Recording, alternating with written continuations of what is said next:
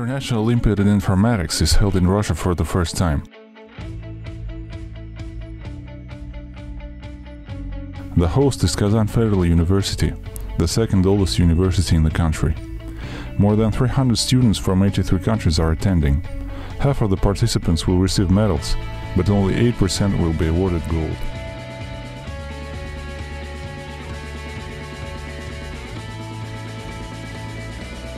We come from the Dominican Republic. That's a little island in the Caribbean. Kazan, so far, we arrived yesterday, but what we've seen, it's a very beautiful city. So looking forward to getting to know it more. Well, I knew that it was like the Tartar Republic.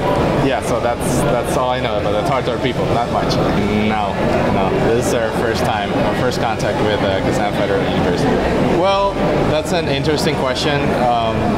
So what we're trying to do is just to do our best. So our goal is just to get as many points as we can, and at the same time try to stay focused and relaxed. I think that's a very important part of the whole competition. Yeah. Hola a toda mi familia en República Dominicana, espero que estén bien.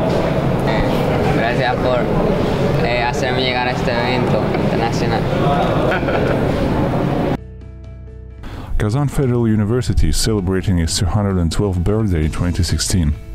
IT is widely taught at the university, including the IT Lyceum, bachelor, master and PhD programs, short-term programming courses, and IT education for senior citizens. Kazan University extends its gratitude to all the participants and will be glad to welcome them as students. Have a nice time in Kazan.